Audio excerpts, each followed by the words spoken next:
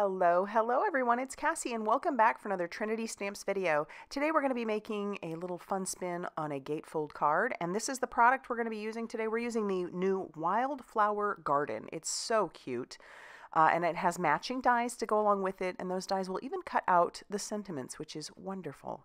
We're also going to be using the Polkadot pattern background, and so let's go ahead and get started. I have some watercolor cardstock. It's the Distress Watercolor cardstock, and the one side is textured while the other side is smooth. I'm going to use the smooth side, and I'm kind of pushing everything more towards the top. I have about a 2-inch border on the bottom. I'm inking everything up using the VersaFine Clair Nocturne ink, which is perfect for watercoloring. Yes, I'm going to do some watercoloring. I'm going to use the new Distress Watercolor Pencils. Now, they're not all new, and there are 6 sets. I only have 3, but I'm going to use one set. I'm going to use set number 6. I decided, obviously not all of us can do all the things or buy all the things, right? So I wanted to share just using maybe one palette. So I chose this one. It had a couple of greens in it. And as you know, if you've watched any of my videos or any videos on watercolor pencils, there are several ways that you can use them. That first way that I showed you was using the crayon or the pencil right on the paper. That will give you some pencil lines. If that's what you're going for, that's a great technique to do. My favorite way to use the watercolor pencils is actually to bring my water brush right to the pencil itself and take that pigment right off of the pencil. And so when I'm coming in with pigment, you'll see that that's really what I'm doing. Or I guess you won't see. You're going to have to take my word for it because I don't have it on screen. But I'm bringing my watercolor pen right to the pencil and taking that pigment.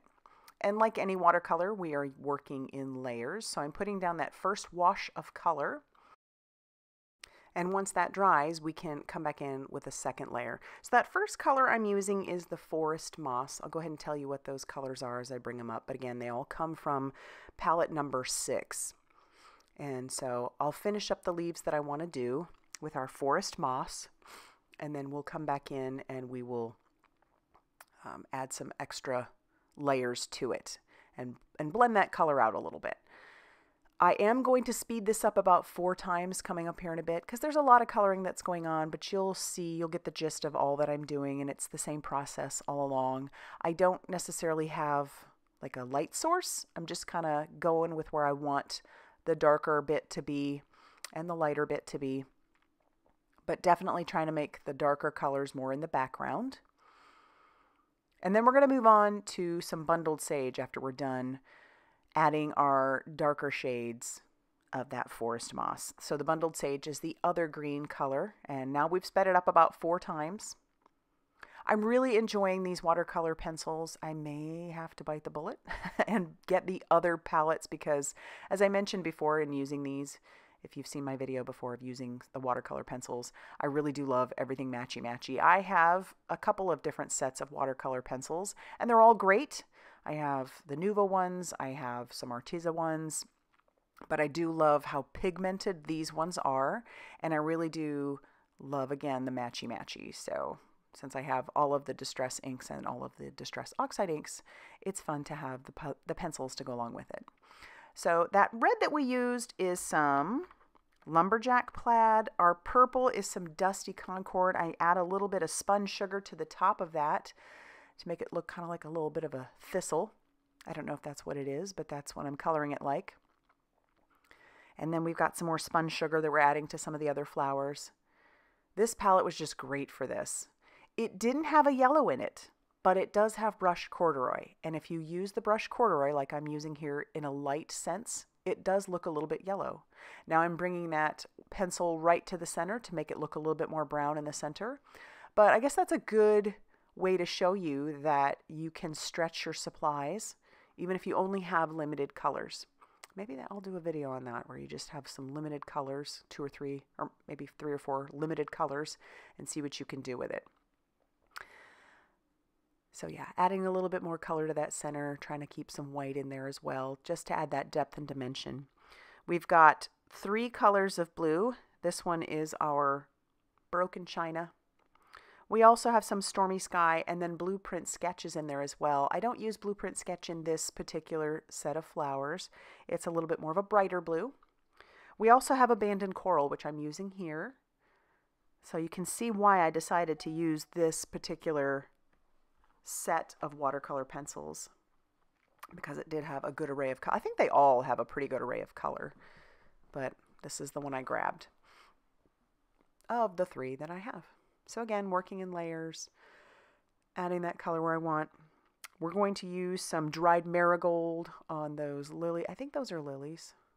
I'm not great with my flowers, but we'll add a little bit of that dried marigold to the center just to add some of the color. Then we'll finish up the flowers with this blue. That's the stormy sky. And then we have to color up our butterflies as well. And we'll use some Dusty Concord and some Stormy Sky on those. Actually, it might be Lost Shadow. I can't remember which one I use, because it does have a gray in there as well. But I'm so happy with how these turned out. Now, I did put the butterflies and the bees up at the top. That's not how they're going to stay, because we're going to die cut those out. And we're going to do a little bit of partial die cutting here as well. We're going to do something fun with the butterflies and the bees. So now that they're all done, I'll show you how that looks. I love the look of watercolor. It's so fun. And then we're going to bring in the matching dies. So I'm going to die cut out all of our little butterflies and bees first. Tack that down with a little bit of mint tape. Run that through the die cutting machine. And then we'll set those off to the side. While I have those dies out, I am also going to die cut an extra piece just out of white cardstock. And you'll see why we do that later. I'll bring in the big die, and we're going to do partial die cutting on this because I want that white border at the bottom. And if we're talking about partial die cutting, you want to put your plate over whatever it is you want to die cut. You leave out what you don't want die cut, which is that bottom section, as you can see. So I'll run this through my die cutting machine just like that. And that will leave the bottom connected, as you can see here. I do need to trim that down. You could use scissors if you want, but I want that to be nice and straight. So I am going to bring in my paper trimmer. Finally replace the blades on this baby.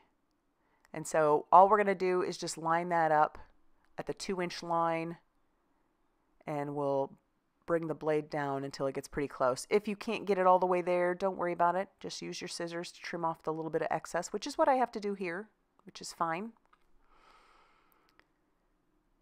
And look at how fun that looks. So now we're going to trim down our card base, which measures 4 1/4 by 11 inches. And so that's at 2 inches. So this is where I need to score at 2 inches. I want that border at the bottom. Normally as a gatefold, you'd score them both the same, but because that front is 5 1/2, 4 1/4 by 5 1/2 inches, that's what an A2 size card is closed up. We already scored at 2 inches. So if you take 2 inches off 5 1/2, you're going to score this next one at 3 1/2 inches. Okay, so we're going to attach our flowers to the front just like that.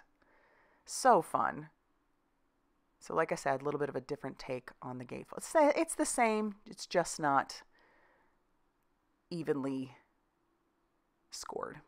So it'll score on the side there.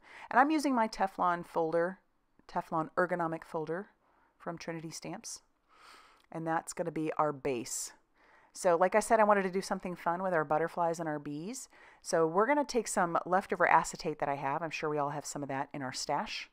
And I'm going to trim this down. I need tiny little pieces, long tiny pieces. So I'm cutting those at about roughly 1/4 of an inch. And then I don't know how long they are, maybe 2 inches. They don't need to be that long, but this is what I'm doing.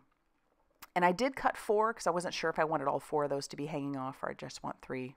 So we're going to do 3. So what I did is I put a little bit of glue at the tip. I'm going to put one of the butterflies on there, and then on the back, I'm going to glue down that other white piece that I went ahead and die cut out. All that's going to do is sandwich the acetate in between and give it a more complete look. So it makes it just a little bit more sturdy as well. So we'll do that with one of the bees and the last butterfly. Same process, put a little bit of glue at the tip, put our bee down, flip it over, and then our little white die cut bee we'll put down on the back. So obviously you guys know where I'm going with this. And you saw the picture ahead of time, so you know that as well. You know from that as well. And then our last little butterfly. I decided to save the other bee for to pop up on the front on one of the flowers. I just thought that would be really cute. And then, you know, using those the rule of odds, then we only have 3 pieces sticking up. So I'll put a little glue on the one piece, stick my panel down on top of that. And I did die cut the flowers out of some white cardstock as well, because I want to sandwich everything in between that. And then again, we'll keep everything nice and secure. So we're just going to attach all of those pieces. Then we'll grab our white die cut flowers and we're going to attach that to the back. It just makes everything have a good finished look as well. So I love that.